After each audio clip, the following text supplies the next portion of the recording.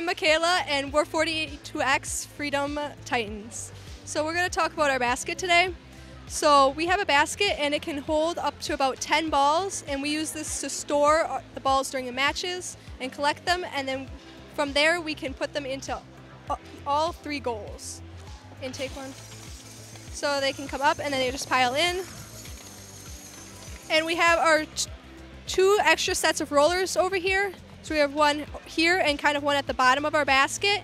And we use those to help push the balls up so we can collect even more. And they just keep pushing them, the previous balls up and collecting them. And then when we want to put them in the goals, we just outtake them right from where we took them from the basket.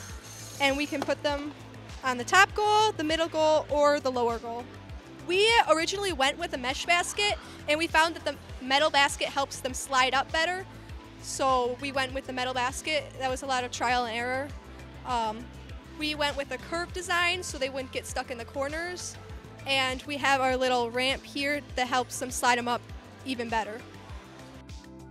Build your alliance and discover why so many VEX alumni choose Kettering University. Head on over to kettering.edu/VEX to learn more about their incredible programs and get more information.